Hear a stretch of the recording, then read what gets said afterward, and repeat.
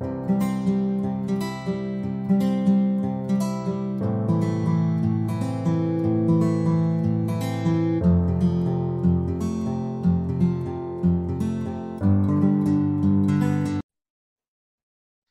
again. This is about Kanban, the visual clues, the simple, tiny little cards on a board that speed up action and, increase, agility of the process as well as make the work very diligent in a company. Utilized initially by Toyota, but followed everywhere else. So let's have a learn about it. So it just begins from tiny board with few columns, work in progress, what's happening, and then whether it's complete. Some tiny posters or rather sticky notes pasted on it. In the modern era of communication, a lot of digital boards and the functions and everything, this looks pretty much 19th century, but this works. It works like none other. So that's one reason why virtually every top-notch company uses it. Just simple, so practical, and yes, it does deliver the goods in amazing speed and fashion. Look at the cards. The board at the back, you can see requested, work in progress, and work done. So the person making the request might select a color, either red, yellow, green, or blue, signifying the priority level for the particular work. Then the particular teams that has to respond to that would respond to it, signifying, yes, how soon they will do it, showing in progress.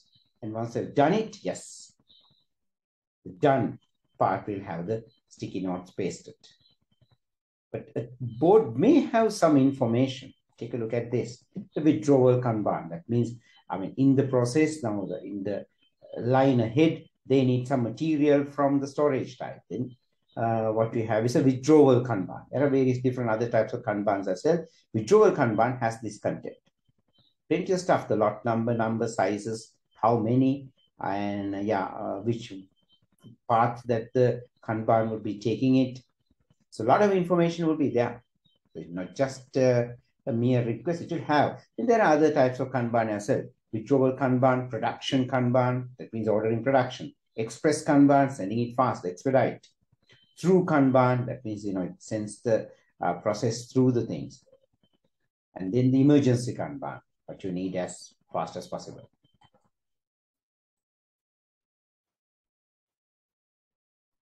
Take a look at the terminology in Kanban. You have the Kanban board, the Kanban card, columns.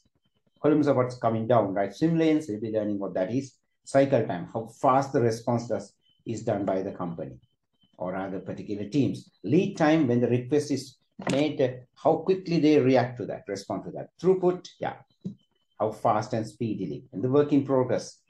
And of course, the limitations of the work in progress. Whatever that's demanded cannot be supplied by the company due to its practical limitations. So the managers might find out what's the maximum a team can respond to when the request is made. Take a look at the swim lane. It's something that goes along this line. We take a careful look, right? So when the demand is made here, right, to do, scheduled, doing, and finally monitoring, and finally done. So the managers or the entire team, right, could see the progress of it along the swim lane. Exactly where it is, exactly what's happening, and how soon the responses are taking place. So just without having to waste your time on emails and the calls and the meetups and the walkings, you could just take a look at the board and see the progress of it, because every team that's taking part in the process would be reporting to the board with a tiny simple card with the details included. So it just saves immense amount of time from the company, for the company. And then, yes, that's the swim lane. And take a look at how Toyota does it.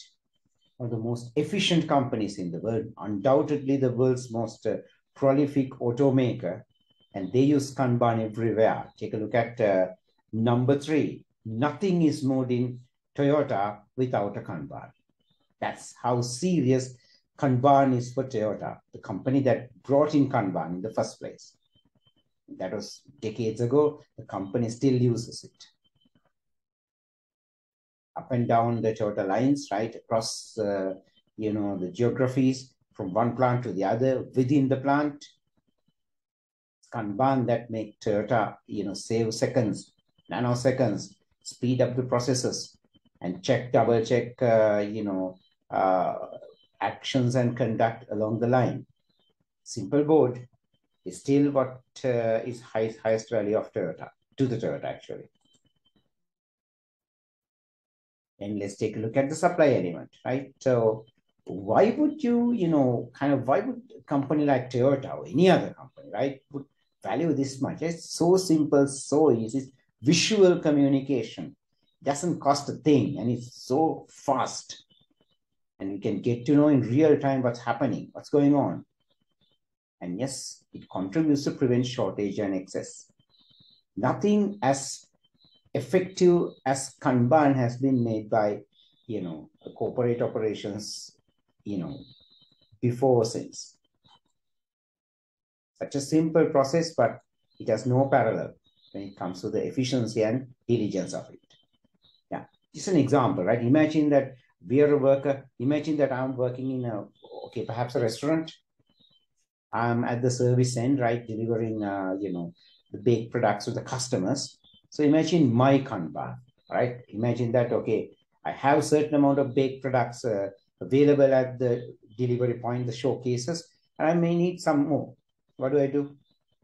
Yeah, let's say I used to have 10, what you call as Vienna buns or cocoa buns, and now I'm down to 2. So it's high time that I order some more, right? I place the order on the board. By pasting a card on the board, writing down the number, maybe 10 more.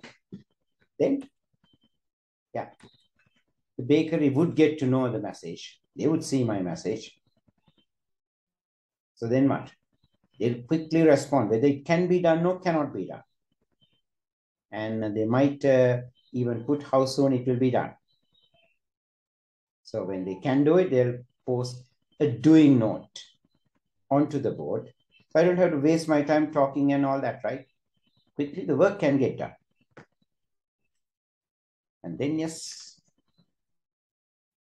the board will indicate whether and where or how fast my request for the pastries is happening, buns happening, right?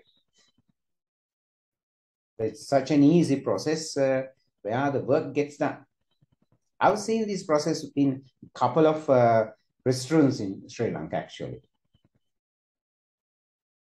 A typical Sri Lankan restaurants have to shout and scream from the cashier to the back, right, to where the kitchen is. But Kanban helps, speed up the process without having to shout and scream. And not just within house, right? Not just in house. Kanban can be used beyond the plant as well, beyond the company as well. We use electronic Kanbans now. That's one way to do it. Yeah, definitely, right? Zero the inefficiencies. It does, because a company can find out their parameters. What's the maximum can we do? What's the speediest we can deliver, right? How fast, how soon? Kanban would let us figure out and find out, because this will not result in excess production.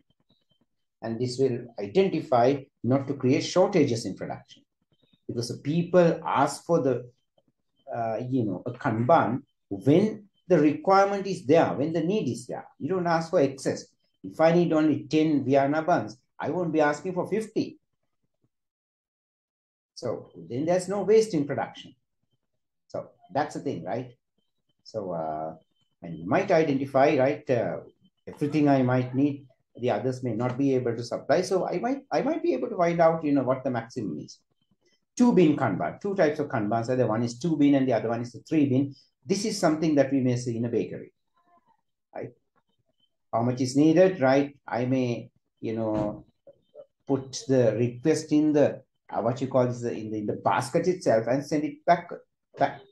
So the people at the bakery would know how much is needed and when, and they immediately supply it as soon as possible and send it back. Doing and done. It's possible to see a bin Kanban system when, what I need is requested from the supplier, and not just me, some other points in my company also. So the supplier gets continuous information, and then the supplier would, once the supply is done, he would hand over the content to the stores in the company, my company. And then from my stores in the company, I can get the delivery to various workstations and my workstation also will be able to get it. So this is a 3-bin system. Again, the request is normally posted in the basket itself. Or maybe it could be in an electronic Kanban as well. So this is a possibility. Taking point, something like, let's say, okay, the supermarket manager might identify that there's sudden need of a certain, let's say, milk powder packets because some people have bought a higher number. So then he would immediately send a request to the, let's say, the supplier. That means normally the supermarket may maintain a district or regional storage. They would not store everything in the supermarket itself. The message will be going there. And then from the storage to the back house in the supermarket, the content will come. And then from back house, the manager may get the content into the supermarket. So it could work. We call it a 3-way Kanban. In many, many production facilities, right? If you look carefully, you would see this kind of, movement of products happening without people having the need to shout and scream and send messages, emails, and, such modes of communication. Just a simple card passed, is able to do the trick.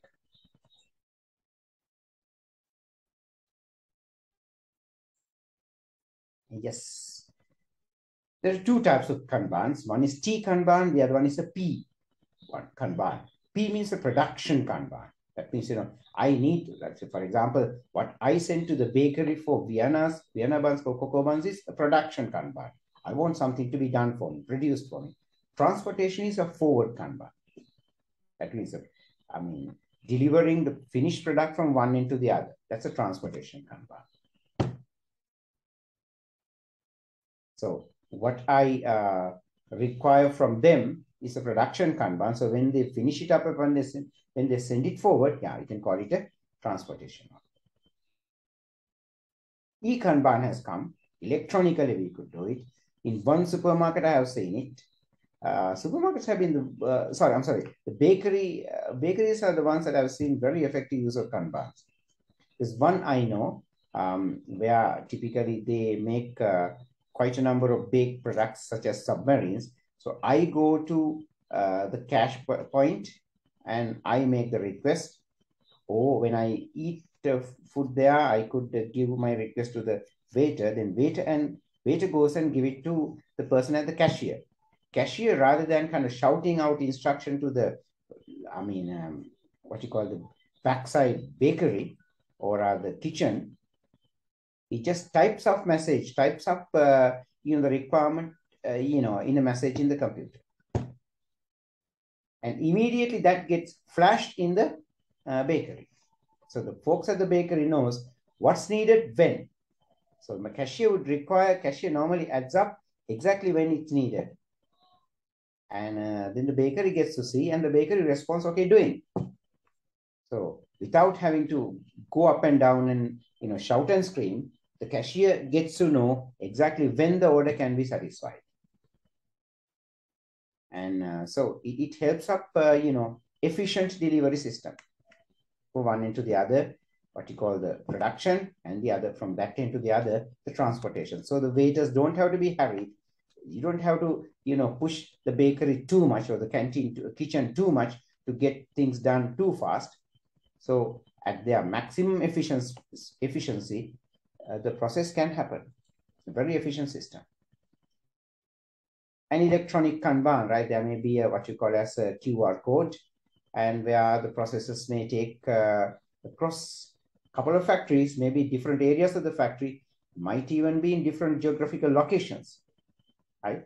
Where the companies or different places in the factory or the company respond to the same message electronically given. So this is not within the visual range. This is beyond the visual range.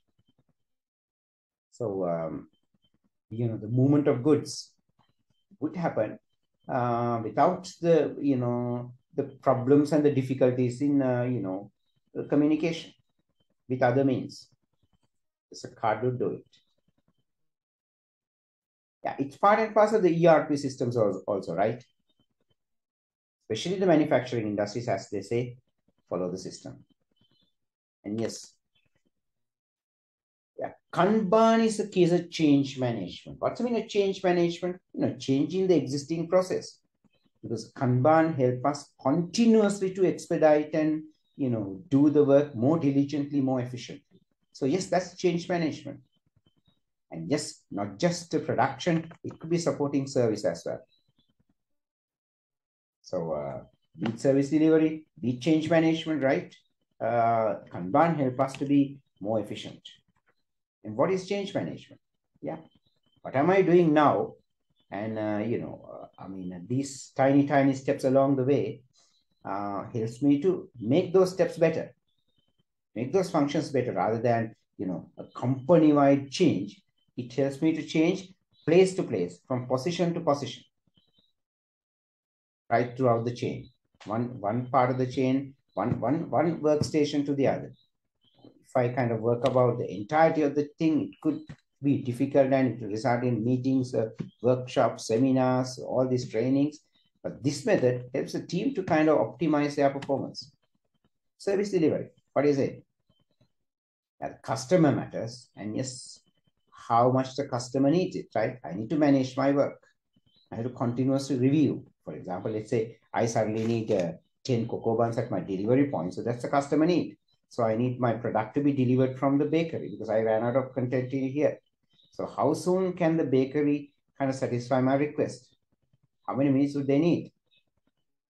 I can find out, right? By regularly reviewing it, I know how efficient they are when I make up an urgent emergency request.